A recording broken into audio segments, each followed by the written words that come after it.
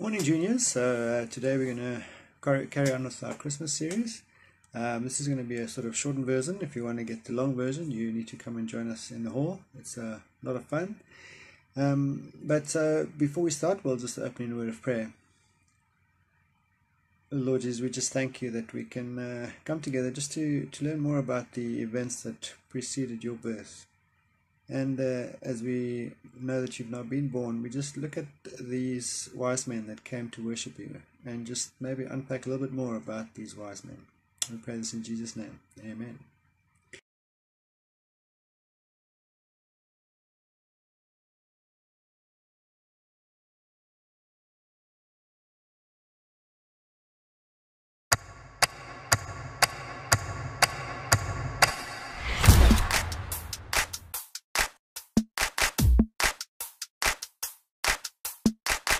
Feel it in the air right now.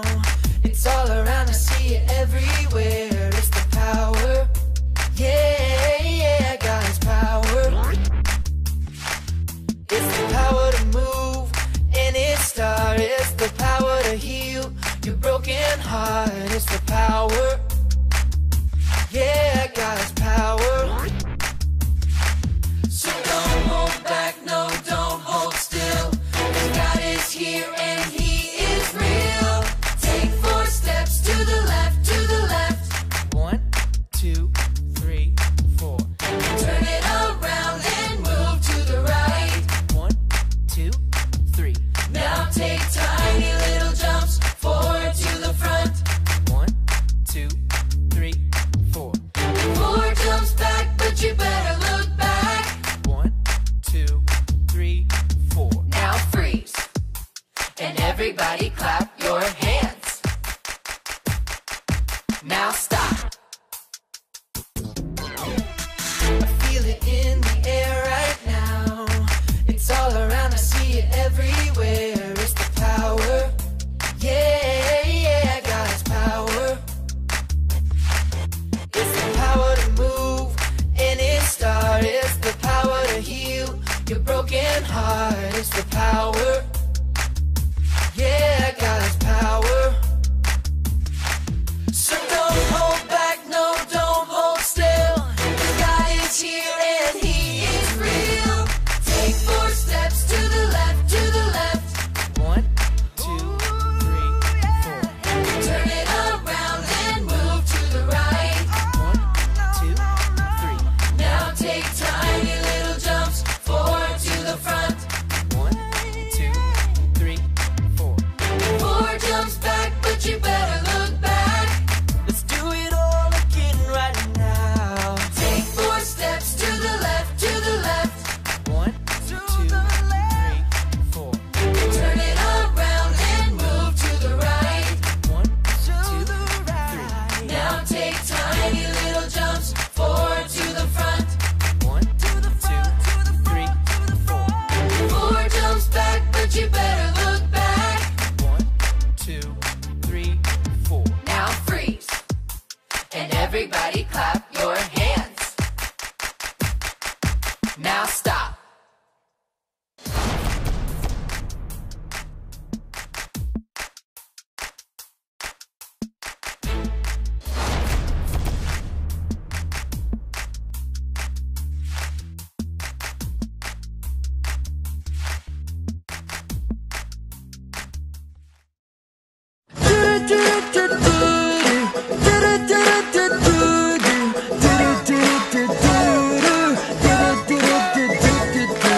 Born unto us this day a Savior,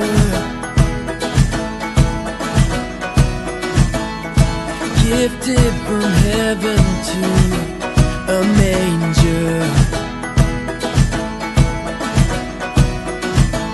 The hope of the world's alive for all mankind. All of the earth rejoice, it's Christmas time. So lift up your voice and sing out his praise.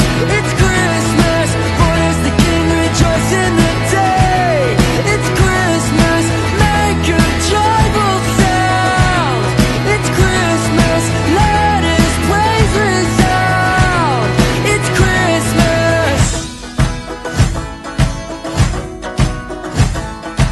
goodwill to all the earth, and peace divine. All of the earth rejoice, it's Christmas time. It's Christmas time. So lift up your voice and sing out His praise. It's Christmas, born is the King, rejoice in the day. It's Christmas, make a joyful sound. It's Christmas, let His praise resound. It's Christmas, so lift up your voice and sing out His praise. It's Christmas, born is the King, rejoice in the day. It's Christmas, make a joyful sound. It's Christmas, let His praise resound. It's Christmas.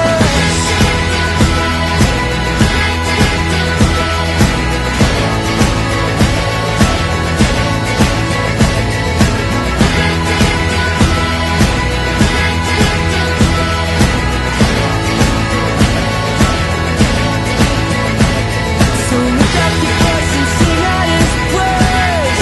It's Christmas, born is the King, rejoice in the day. It's Christmas, make a joyful sound. It's Christmas, let His praise resound. It's Christmas. It's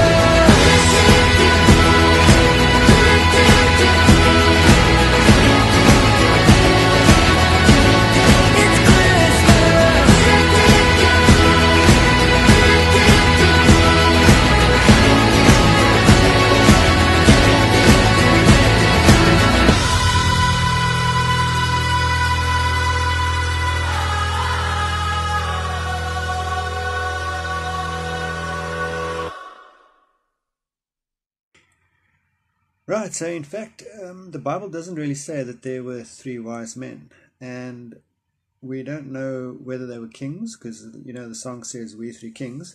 But what we do know is that they were priests or scholars from the east, probably from Persia, and they studied the stars. And they knew that this star that they had seen wasn't just an ordinary star or a comet, it was something really special, and it had a great significance for them. And so which is why they traveled, left their home in the east and traveled west towards Bethlehem, which is where the star was leading them. And with them they took three gifts. They took gold, frankincense, and myrrh. And these gifts represented wealth, because it was the wealth that they were bringing with them as gifts for Jesus. But these gifts also have a much more significant meaning. The gold is for a king. Frankincense is a kind of perfume, and myrrh is something which you'd almost put on bodies to bury them. And so they traveled from Persia, following the star all the way until they got to Jerusalem. And this is where they came a little bit unstuck in their journey, because as you can imagine, here we are three wise men, we are dressed in our Persian clothes. The Bible doesn't really say they were traveling on camels, they might have been on horseback, but they would have looked a little bit out of place. And immediately King Herod, who was the king at the time, cottoned on to the fact that these three or four, we're not sure how many because the Bible doesn't say, but these gentlemen were here to worship a king, and they weren't here to worship Herod. And Herod was a very mean man, and so he called the wise men to him and he said, listen, I believe you come here to worship the king. Do you know where you're going to find this king?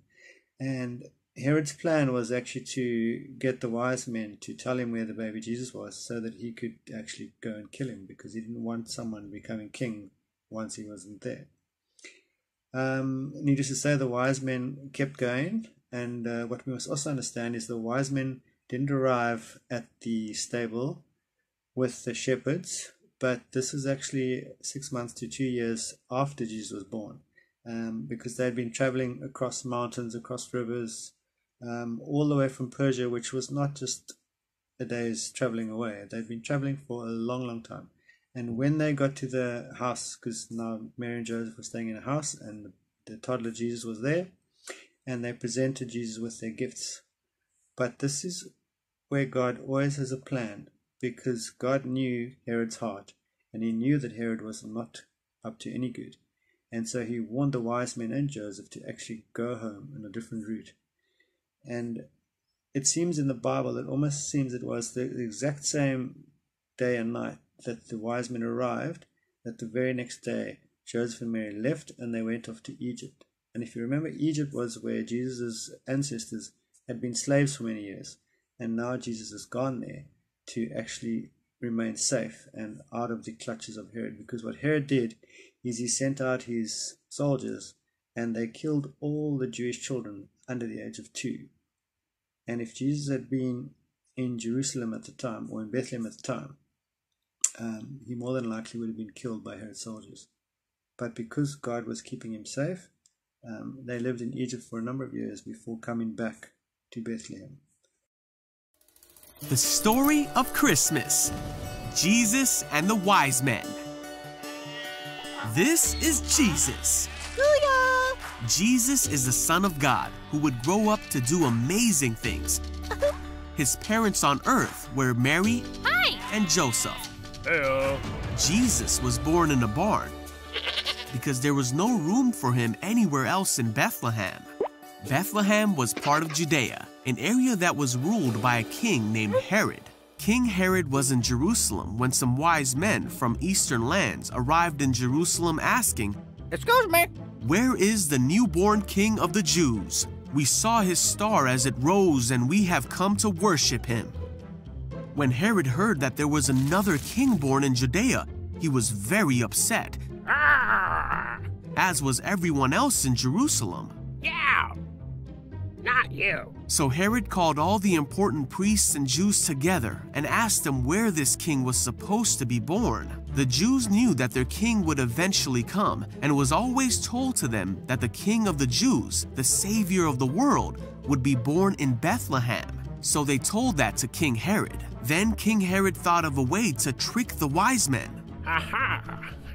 So he called a private meeting with them and learned from them when the king of the Jews' star first appeared. Oh, good. And then King Herod told the wise men, "Go to Bethlehem and search carefully for the child, and when you find him, come back and tell me, so that I can go and worship him too." Okay. Hey, on your way. But secretly, Herod wanted to know where the king of the Jews was so he could get rid of him. So the wise men went on their way, and the star they had seen in the east guided them to Bethlehem. It went ahead of them and stopped over the place where Jesus was, and the wise men were filled with joy. Woohoo! They went into the house and saw Mary and Jesus, Hello. Oh, look. Wow. and they bowed down and worshiped Jesus. Wait.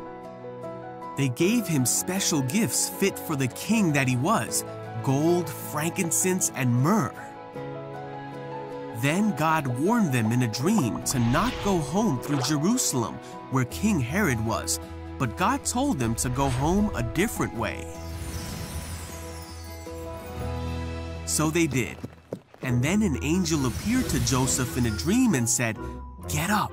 The angel told Joseph to go to Egypt with Mary and Jesus because Herod was looking to kill Jesus. That very night, Joseph left for Egypt with Jesus and Mary. They stayed in Egypt until Herod was gone, and it was safe for them to go home to Israel. When they returned, an angel warned them about the new ruler of Judea, who was Herod's son. This way. So Joseph and his family went to the region of Galilee and found their new home in the town of Nazareth, Look good? Yep. We'll take it. where Jesus would grow up and eventually do all the amazing things God had planned for him to do.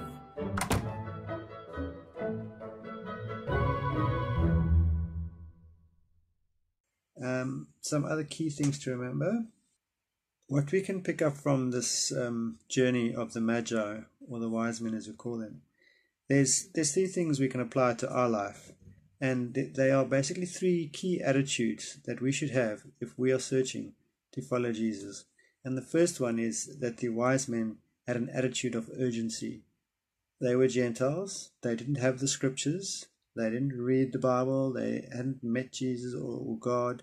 They were from a totally different country, and yet God gave them a star. And the moment they saw that star, they made up their minds to follow that star. And they didn't give up until they had actually reached their destination. And along the way, they must have made some sacrifices. They must have had some hardships. Traveling in those days was not easy. They didn't have airplanes or cars. And they weren't just passing through. They were on a mission to find this child which they wanted to worship, because they wanted to find this new king that was going to be born. Do you want to follow Jesus? Do you want to meet him? What is the priority that you give to knowing Jesus? And someone once told me a bit about the story of this gentleman who had a train set which was passed down to him and his brothers. And eventually he had it, and he had it in his home. And he spent hours fixing it, sanding it, and tweaking it to get it back to its original condition. And he was driven by this goal to get this train set working. He used to come home early, skip meals, and spend hours and dollars to get this train back into tip-top condition the way it was. And then the whole family could enjoy the train as long as they didn't touch it. Now, is that our relationship with Jesus? Do we just not touch? We don't get involved? We know he's there, but it's just for show. We need to have that kind of attitude that the wise men have. Do we really have that attitude of joy? When they got to find Jesus, they had absolute joy at the end of their search, that they'd got there after the months or even years that they'd been traveling. They finally found this young child that they needed to worship, and they presented him with their gifts. Are we going to have that fresh joy this Christmas? This has been an extremely difficult year, and yet at the end of this year, our King is being born in our hearts again. We need to come with joy and realize that through all the trials and tribulations, Jesus was born to save us. So no matter what happens to us, we know that we can get right with God. And they came with an attitude of worship. They found the child and they bowed down and they worshipped him. These were three of the most extremely wise men from the East, the Magi. And yet they were bowing down and worshipping the child of about 2 years old, maybe a little bit younger. But because this was the purpose of the journey. And so the question I want to leave you with at the end of this message is, what is your purpose this Christmas? Is it about just being with family or getting as many gifts as you can? Or will you embrace the fact that at this Christmas, Jesus came to make something special of you, because you have the ability to be the best you that you can be, and Jesus is there to help you all the way.